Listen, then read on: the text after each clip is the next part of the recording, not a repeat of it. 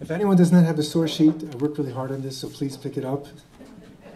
This is fresh meat. I've never done this before. Okay, Bishus, the Merid Asra, Rabbi Myers, Mr. Mordbar. This is really cheap, but I can't resist. Rabbi Myers walked into a bar, and out came the AJT. Mr. Barr is the indefatigable engine behind all of this, and we're very grateful to him. Esteemed board members, I guess in absentia, Mori Rabbi, Rabbi Apfel, Mori Rabbi's side, cherished colleagues. If in the slightest way, my presentation this evening will be a soupçon of a modicum, of a brekala, of payback to all the wisdom and direction I received from Rabbi Twerski, I will be very, very gratified.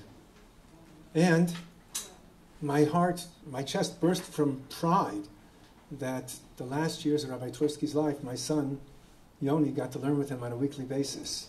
Nothing in our family, we call Rabbi Twerski Moreno. So that was, and we have always Moreno. We can say Morenos after Morenos. Okay, I shan't be saying anything especially profound this evening, just some fundamentals that hopefully can upgrade a lifestyle from civility to nobility.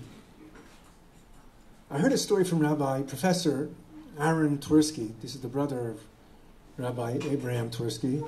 And it goes like this. The chassid turned to his Rebbe and he said, Rebbe, I want you to daven, I want you to pray that my wife should die. What? Yeah, I want you to, what are you talking about? I said, listen here, I'm a very poor man. If I have to give her a divorce, it'll cost me a fortune. But if she dies, it doesn't cost me a penny. The Rebbe said, I have a better idea. The rabbis teach that if you pledge money to charity and you don't deliver, within a year, your spouse will die. I said, Rebbe, that's brilliant. So this is right before Rosh Hashanah. They gave him after. He pledged 500 rubles at tzedakah. The Gaboyim came on Sunday and said, I'm not giving. I'm not giving. That happened Rosh Hashanah time. Half a year later, it's already Purim. He said, Rebbe, it's already Purim. She hasn't even sneezed yet. I said, wait, I forgot to tell you. It only works if you don't want it to work. Now what am I supposed to do? I suggest you go out and buy her a fancy Delancey gift. He couldn't believe it. He hadn't bought her anything since, but he was desperate. He goes out and buys her a fancy Delancey schmancy gift, and she is so excited. Since the year they're married, she never got a gift. And she makes him a gourmet meal, which he loves. He buys her another gift, and another gourmet meal, and another gift, another gourmet meal. Comes Elul time a year later, they're lovebirds. Oh, Rebbe, I don't want her to die. There's a way out. What's that?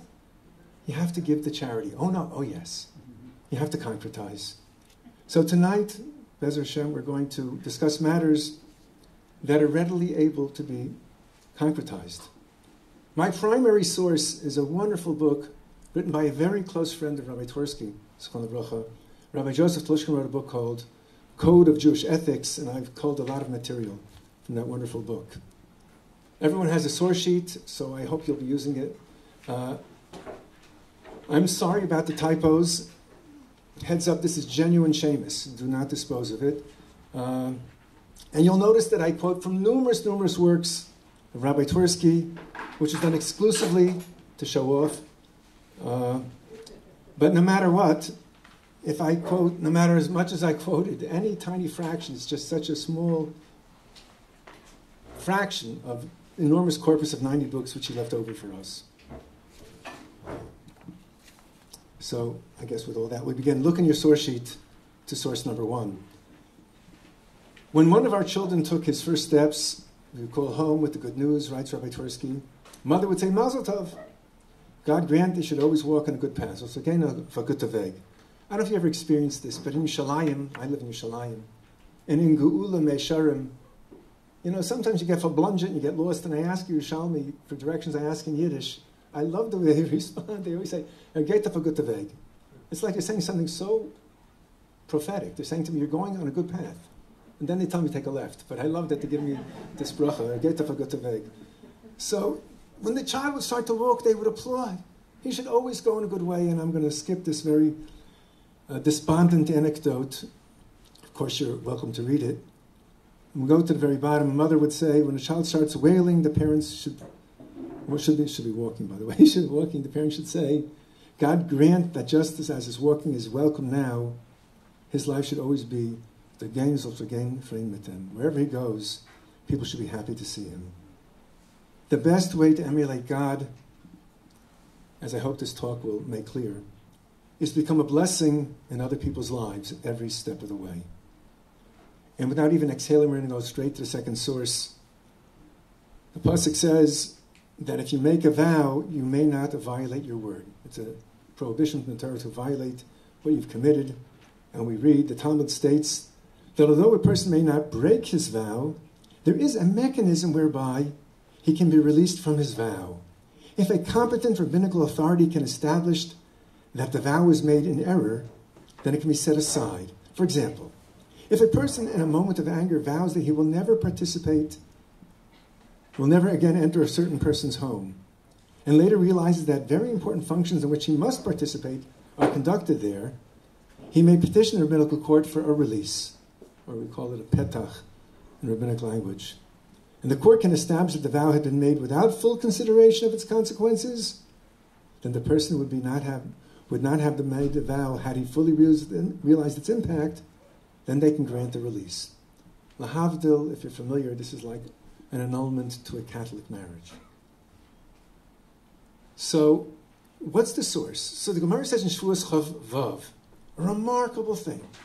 Because the pasuk says, L'kol asher yivateh ha'adam b'shvuah, that which any man expresses in an oath. So, the Gemara realizes that you don't have to say man, that which is expressed. So the conclusion is that if the person made this, had he only considered the consequences and the ramifications, then he would qualify as a person. The logical conclusion to the Talmudic position is nothing less than radical. If one acts without considering the consequences of one's behavior, one is not acting as a full human being. And Rabbi Twerski adds, perhaps that's the origin of the Yiddish expression, be a mensch. We should protect our dignity as human beings by avoiding laxity in those features that define us as human. And that's also the source for tonight's talk, what I call honorable mention. In other words, if you don't consider the ramifications and the repercussions of what you're doing, there is something lacking in your menschlichkeit. Okay. Every talk I've ever attended on child rearing, there weren't many of them, always stress how important it is to love your children, which personally I think is duh. But no one ever stresses the equally obvious that if children are well behaved and considerate and polite and courteous and clean up after themselves, it's easier to love them. Better behaved children are more lovable than badly behaved children. And here we go to source number 3. There is no limit to which midos, character traits, can be developed. And we skip to the bottom line. We cannot lower the standard.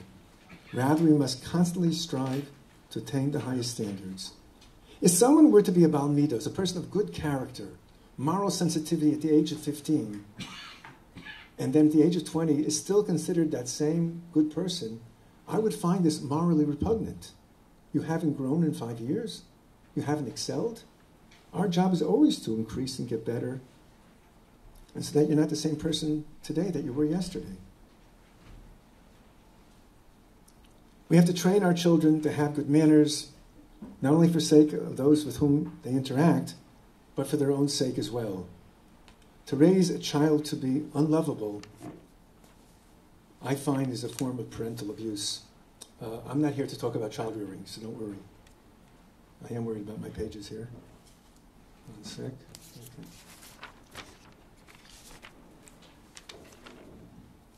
Instilling good manners means much more than just saying please and thank you. The boy who leaves a tissue, a soiled tissue on the bench, on the chair, or on the floor, tells me volumes about how this child, or this young adult, was raised. Minimalistically, good manners means not cutting a line, even if you think that your time is more important than someone else's. It means offering a seat on a bus or a train or public transportation to one who is old, to one who is older or weaker. I'm sorry. I once offered my seat on a bus to a woman that I thought was pregnant. And when she told me she wasn't, I was so embarrassed, I said, I'm getting off anyways. So I had to pay double car fare.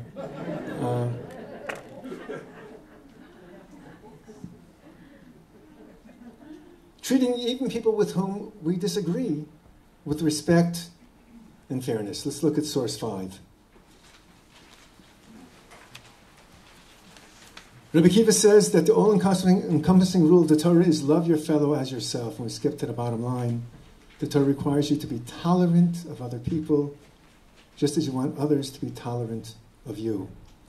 Fair is the operative word.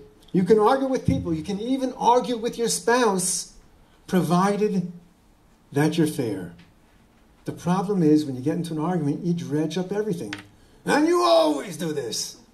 The two words you always want to avoid are always and never. But if you stay on the point, that's legitimate argument. The whole Gemara is based on arguments. Beis Shammai, Beis Hillel, Abaye, Rav, Shmuel. That's a fair argument. We have to treat those with whom we interact as if they matter. My own little pet peeve, maybe we'll go to the source first to just make it not so personal. Source number 4. The Mishnah says in Pirkei Avos that there are 7 things, characteristics in a wise man, the opposite in one who is highly unwise. A wise man does not speak before one who is greater than he in wisdom, does not break into a fellow's speech, is not hasty to answer. And you can see the end of the Mishnah. So it bothers me. My kids all know this. I don't like when they call up and they say, how are you? As if they really want to hear. Do you really want to know about my tennis elbow, my athletic knee, my nausea, my lower back pain? If you have 25 minutes, no one. So I'll tell you 2 stories which are true stories because they happened to me. I mean, they could be true anyways, but they happened to me. Someone said, how was your summer? I said, my mother died. He said, oh, good. And the other story, which is really the same story, he said, how was your trip? I said, I broke my leg. Good. Or fine, or whatever. It's disingenuous. If you don't mean it, then why are you asking? And this brings us to, if I could create a new term, it would be cell phone decorum. Maybe that's an old term. Smartphone decorum. There are times that it is inappropriate to speak on a smartphone. Students say they want to speak to me, and as they're talking to me, they're swiping. To me, this is akin. I would speak to you, and I'm reading a novel as I'm talking to you. I've been at funerals where a phone goes off. Did you ever notice? It's always the jumpiest niggin, the jumpiest tune at a funeral. The Addams Family or the Munsters. So I'm aware of the fact that sometimes you forget to turn off your phone. But I'll never get, how do people take the call? So not all that long ago, I was at a funeral, and someone got a phone call, and I came, and they were talking on the phone. The phone rang, they were talking. So at the Shabbos table, I said to my kids, I was at this funeral, phone, and my kids said right away, it must have been a doctor. I said, I don't think this 15-year-old girl is a doctor. Providence places you in a crowded bus or a crowded restaurant. People talk so loud on their phone. I've heard people shout intimate things over the phone. You're in a crowded place, people are talking. Why do I have to know all the gory details of your new diet? Or how cute your niece is? Talk in a public place. I have stories that I could tell you that. I mean, maybe you believe me, but I can't believe it myself. I find it a flaw in parenting. Kids pick up their kids in school, and as they're walking them home, they're talking on the phone. That's not the appropriate time to be speaking on the phone. Okay, we're going to skip a little bit. Not that you would know. Okay. Okay. When driving, it is appropriate to slow down and allow other people into our lane. I don't know why this is. and I'm guilty as anybody else, but driving brings out the worst character in people. And if someone cuts you, my Talmidim in Yeshiva told me, my students told me, that if someone cuts you, you'll cut 9 other people to cut them back. That's intelligent at 90 miles an hour. Now, it may be the person who cut you is not a righteous, pious saint, and they may not fast on Bahab, but they're not your enemy.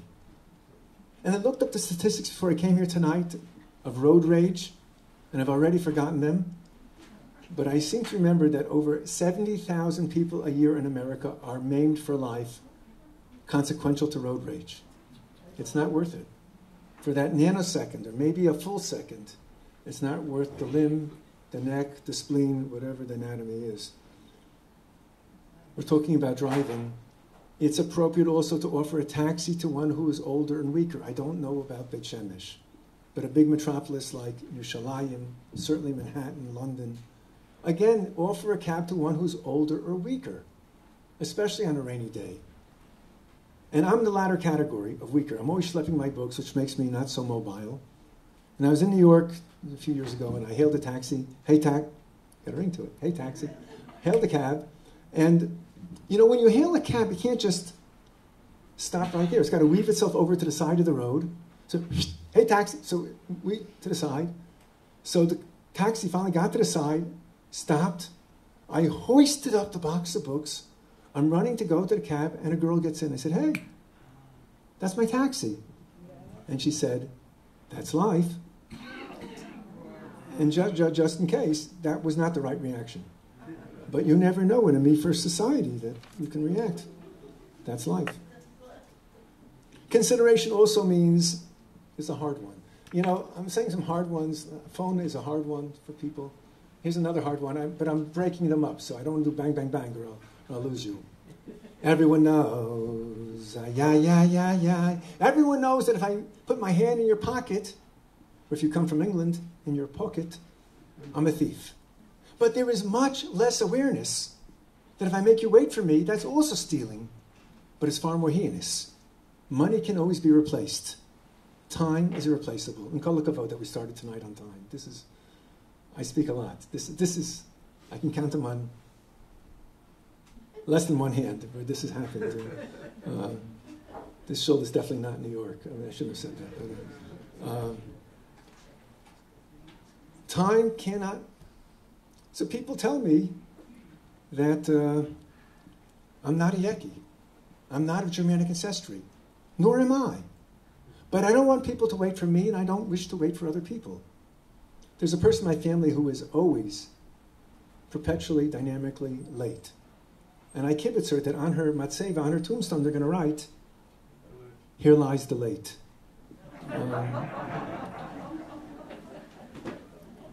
The Chazon Ish was, for those not familiar, was the undisputed Gadol Hador, the most outstanding rabbinic personality. And if the story is true, which I believe it is, then what I'm telling you is not merely a story, but I'm telling you Torah law. And he was putting together a bare bones minyan mitzumtzam, just 10 men.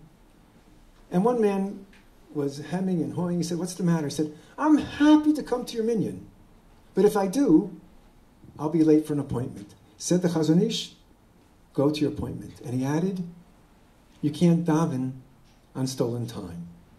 And that broke the minyan. More contemporaneously, my Rebbe, Honourable Shlomo Zalman Auerbach, would be extraordinarily grateful if someone would give him a ride. I skipped a source before I get to Shlomo Zalman. Let me do my sources. I work so hard on them. I got too many pages here. Oh, here we go. Source 6. When Rivka came to the well, this was last week's Torah portion. Rivka came to the well. Eliezer noted that the water of the well rose up miraculously for her, and he waited to see if she would offer to fetch water for him and his camels. By the way, there's a boy. I know the family. This is a boy in Monsey who was starting the process of dating, and his father is an alman. His father's a widower. And just as the boy was starting to date, his father was going to resume dating to find a second wife. And the son said to the father, you know, us young ones, we have romance and everything, But how will you know if it's the right one? He said, in our Parsha, meaning last week, in our Parsha, there's a sign for Rivka, the water rose up. Maybe God will send me a sign. So he called up, I know this fellow, and the woman that was suggesting him is a student of mine, a former student of mine. He called her up and said, I know this is the appointed time we're supposed to speak, but my kids threw all the toys down the toilet, the water's coming up, I can't speak to you now. And needless to say, they got married. Okay, back to... Okay. So it continues Rabbi Twerski in source 6. Rabbi Chaskel of Kumir asked, why was a further test necessary? Was it not enough of a divine sign for Eliezer that the water rose up miraculously, which indicated that Rivka was the designated wife for Yitzchak? Rabbi Chaskel answers, one good deed is worth 1,000 miracles. Eliezer was not impressed by miracles. He wanted to see character. Okay, back to Shlomo Zalman. Rabbi Auerbach would be so grateful if someone would give him a ride, almost to the point that it looked like he was overdoing it. Now, this will sound strange to you, but 50 years ago in Israel, it was unusual for a religious person to drive. 60 years ago, it was almost unheard of for a religious person to own a car. And the person who told me the story was the first car in Shari Chesed, Shlomo Zalman's neighborhood. This gentleman is no longer living. And Shlomo Zalman was going to be Mesader Kedushin, was going to officiate at a wedding out of town. And he offered to give Shlomo Zalman a ride. He said, thank you very much. He said, what time should I pick up the rabbi? He said, the wedding is called for 6 o'clock. It's out of town in Petach Tikva. Pick me up at 4:30. Let me first explain to you, had he not had a ride. It would have meant walking from Shari Chesed to Machne Yehuda, his neighborhood was Shari Chesed. To this day, there's no direct bus. That's a 20-minute walk for one in good health and in good weather. Not always are both of these conditions fulfilled. Then in Machne Yehuda, waiting for a bus to the bus station. Then in the bus station, waiting for a bus to Tel Aviv. And then in Tel Aviv, waiting for a bus to Petach Tikva. And then in Petach Tikva, waiting for a bus to the hall. All together, 4 buses, on and off, kvetch, squishy, women. 4.5 hours now, telescopically condensed into an hour and a quarter. Pick me up at 4:30. Now, my own experience, Shlomo Zalman, the Bad L'Chaim Tovim, his Talmud Muvak, the Victor Nevensal, any time you make up to pick them up, at that time, precisely, they're outside with a sefer. Never, ever, ever. We have to wait for them. And he's waiting and waiting and waiting.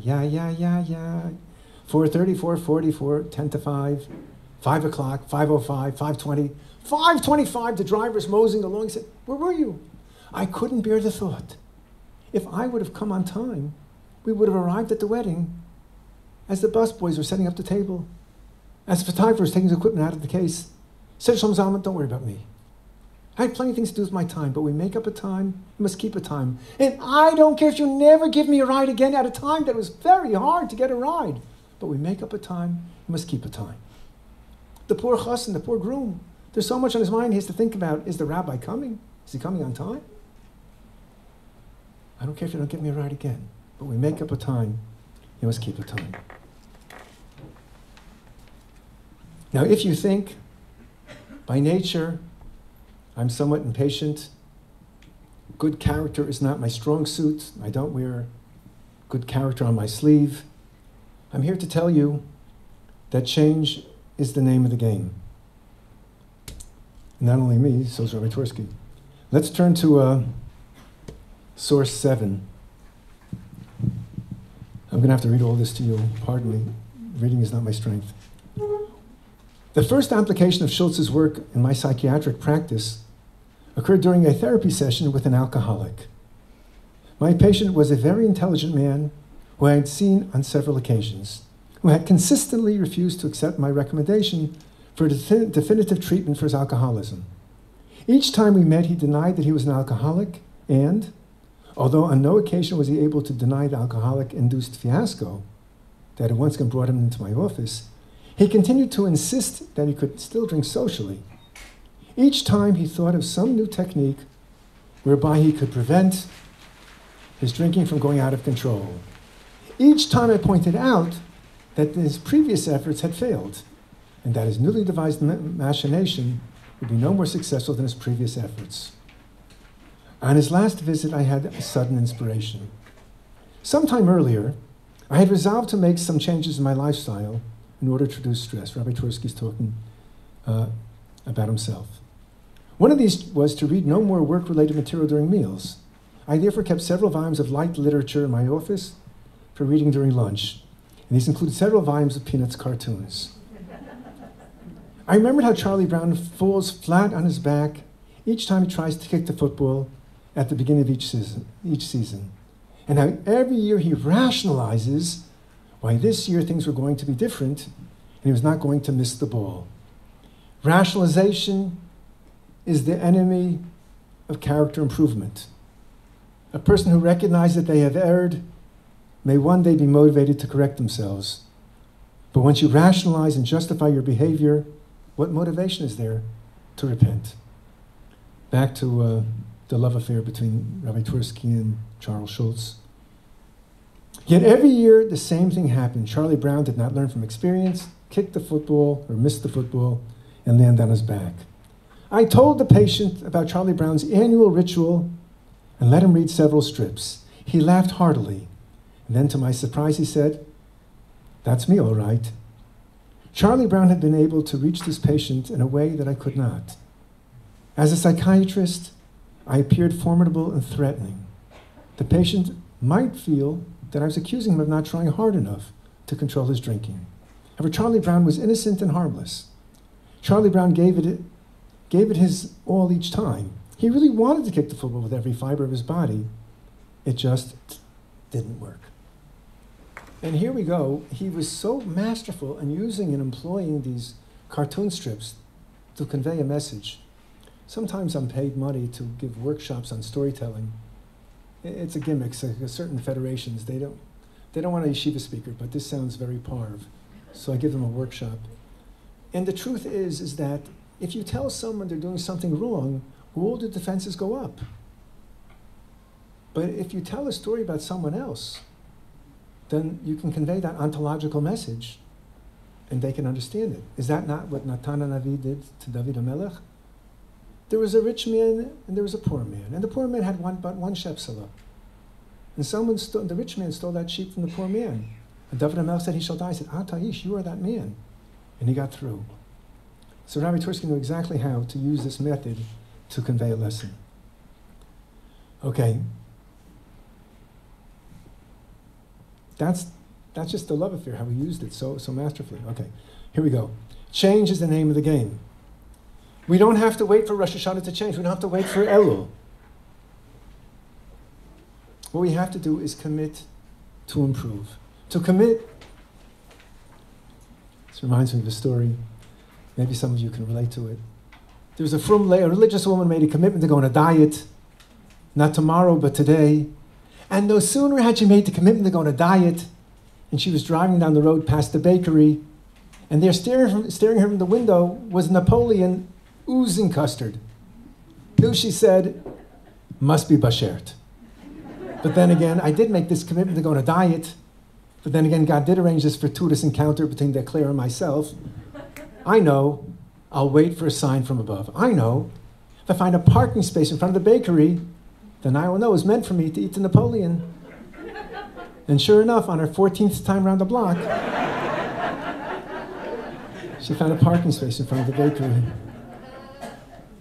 I want to give you 4 examples that we can change. It's a new world. I mean, I could have told you this pre-COVID, and you would have understood me, but how much more so now? 4 examples. When I was a kid, I'm 27. I don't know why that's funny, but when I was a kid, everybody spoke Lashon Hara. People gossiped and slandered, besmirched. Nowadays, there's a tremendous awareness. I don't think my kids speak Lashon Hara. I mean, nowadays, if someone wants to say Lashon Hara, they'll say, this may be Lashon Hara, and then they say it. But that's an improvement. The world has changed. I remember distinctly second Seder, I learned in the Yeshiva. Second Seder, there was a petrochemical layer, yay thick, malodorous, odorific, verstunken, redolent. Nowadays, if you smoke, you're a pariah. Out in the cold or in the heat. If you watch a TV show from the 1980s, on your neighbor's TV, everybody's smoking. The world has changed. You don't smoke anymore. You're a pariah if you smoke. The world has changed. Another example. And back to the good old days when I would travel to America, good old days, all of 17 months ago. When I traveled to America regularly, my host in Brooklyn was a family by the name of Pashkes. Very sweet people, these Pashkeses. They manufacture candy. Now their core clientele are Hasidim. And if you look at a wrapper of a Pashkes candy bar, there are more hechsherim, more rabbinical endorsements and certifications than there are ingredients, with no connection. No shatness, no kinlei b'derabim minei, no kinlei dibura, erev mafulish, migul lahotzi. There is no connection. Mr. Pashkes told me, he's a Jew a couple of years older than me, he said that when he was a kid, if you didn't see a picture of a P-I-G on a candy bar, you ate it. I remember those days. It didn't go oink, oink. But those days are over. You don't put something in your mouth without checking the ingredients. You look for certification. The world has changed. Last example, if you're from England, my lost example. Oskar Schindler was an extremely problematic individual. He was a womanizer, a dishonest businessman, a boozer, an opportunist, a loan shark, you name it, he was it. But at that critical time, he saved nearly 1,200 Jewish lives. And forever after, his name has become synonymous with heroism, bravery, courage, self-sacrifice, synonymous. Like Vaseline means petroleum jelly, and Kleenex means tissues, and Q-tips means cotton swabs, Schindler means self-sacrifice. He changed his name. It's never too late. We can all do this.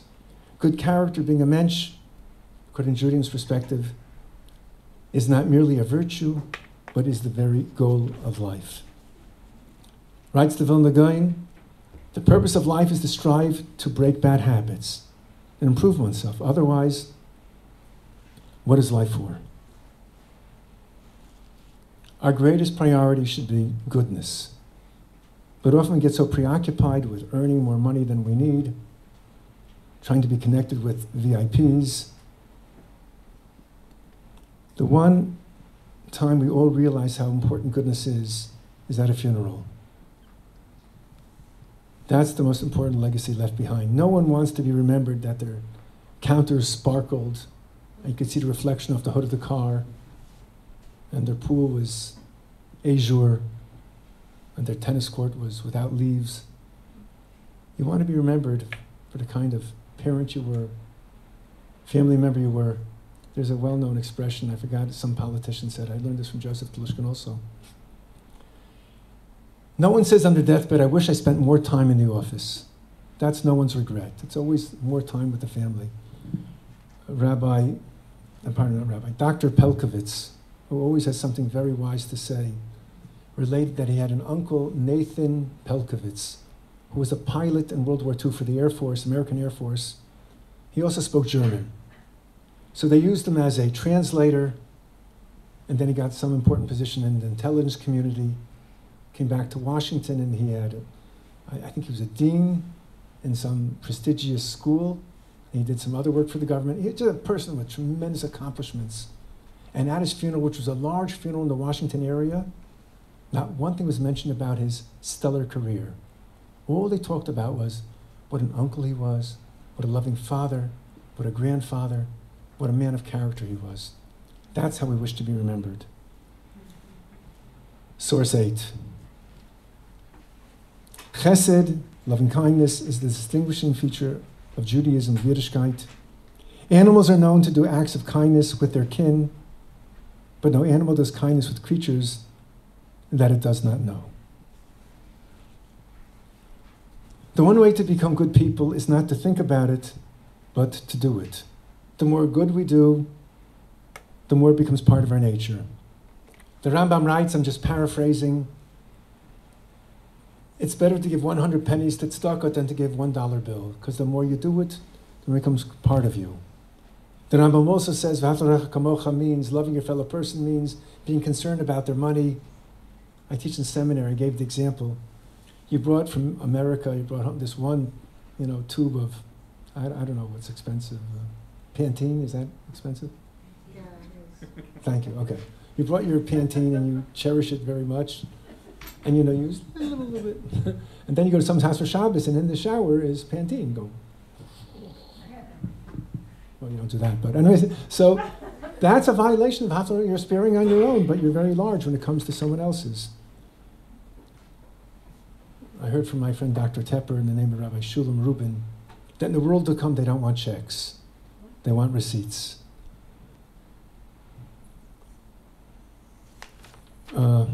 I'm afraid that we have to conclude, so we're going to conclude. I'll just say one last source.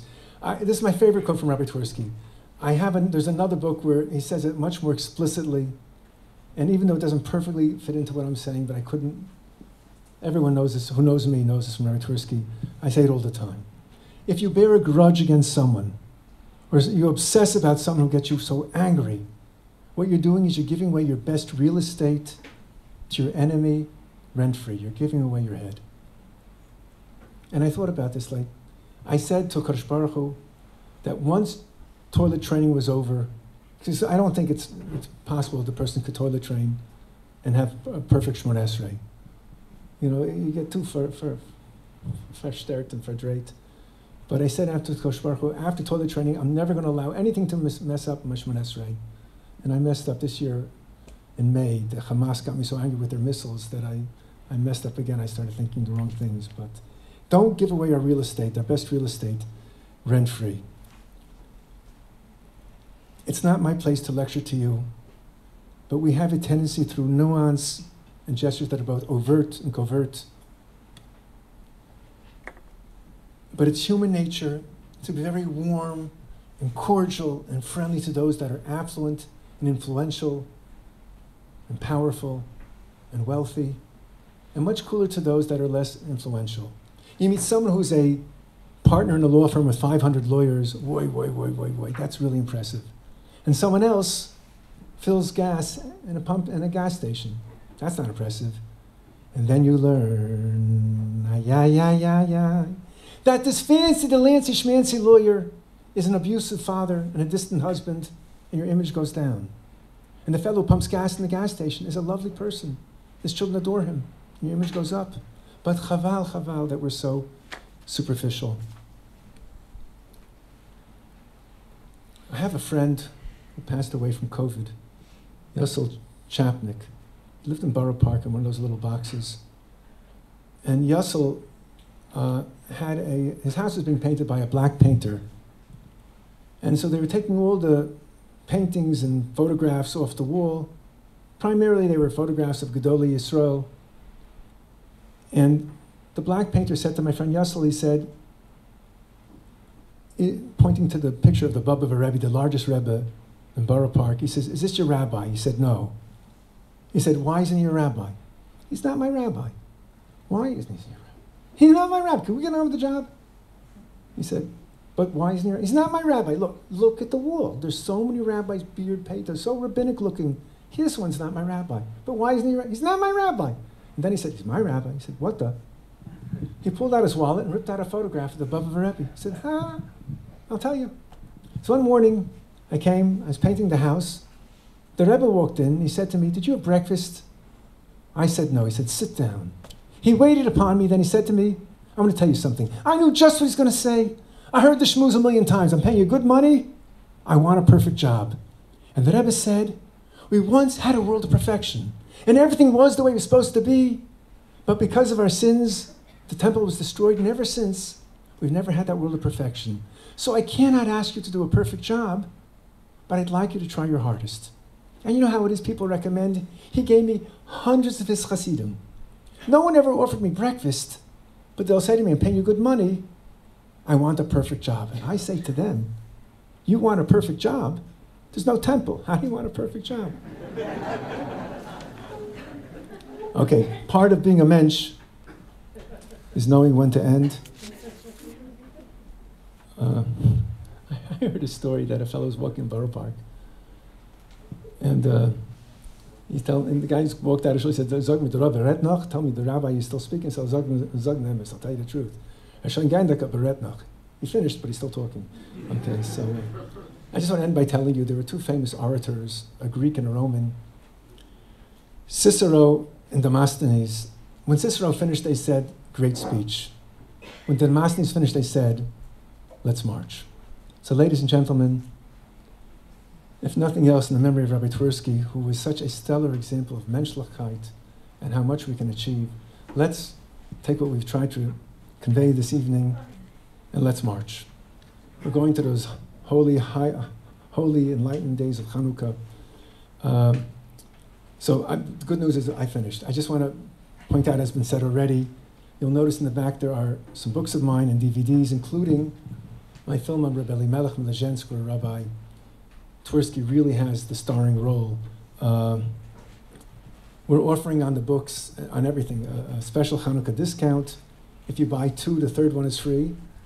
We'll do a little arithmetic. If you do 4, you buy 4, 2 are free. If you buy 6, I pay you. Either way, I think you'll find them enriching. I know I will. And while I have your attention, we just started a podcast called Teller from Jerusalem. I hope you'll give it a listen. You'll find it on every single platform. Thank you, thank you.